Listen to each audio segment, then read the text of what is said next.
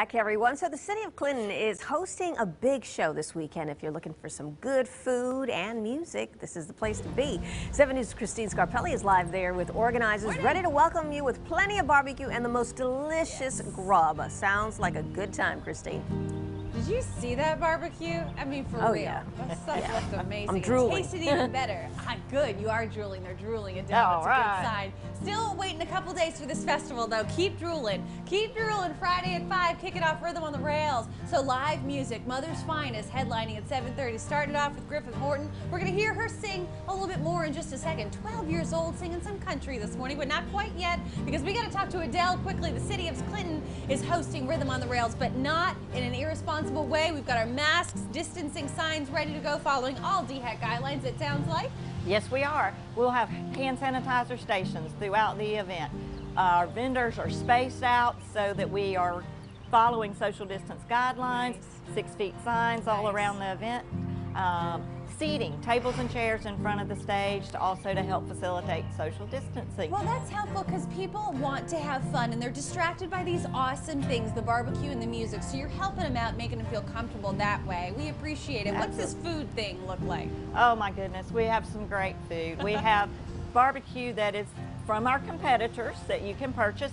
We also have ice cream, kettle corn, fair food, and we have Ashley's Yummy Tummy from the lower part of the state. What is that? She is bringing Cajun crab legs, shrimp boil. We'll have hamburgers and hot dogs. Whatever you want to eat, you will. The Rails, that is female bands on Friday doing a great job. But Mother's Finest, people have been talking about this for a long time. They're a big deal. Yes, they are a big deal. They're a big deal. They were here in Clinton 40 years ago at the Y. So great reunion for our community. And we are very thankful to our community and our downtown businesses for helping us put this on and coming out and supporting us. And we're giving you fireworks right after Mother's Finest. Nice. Thank you for telling us that.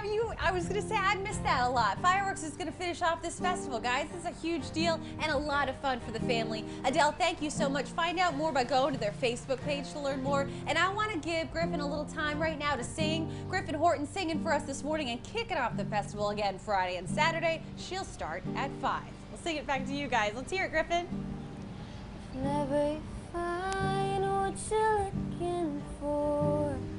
Come on back to the front porch.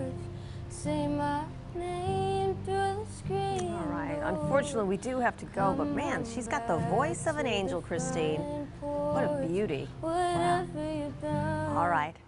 Well, guys, there's also a lot of changes with Independence Day and the July 4th celebrations this year. We have a full list of those events in the upstate and western North Carolina on our website. Just go to WSPA.com and click on the links icon. Coming up on Carolina Morning, a petition in Tennessee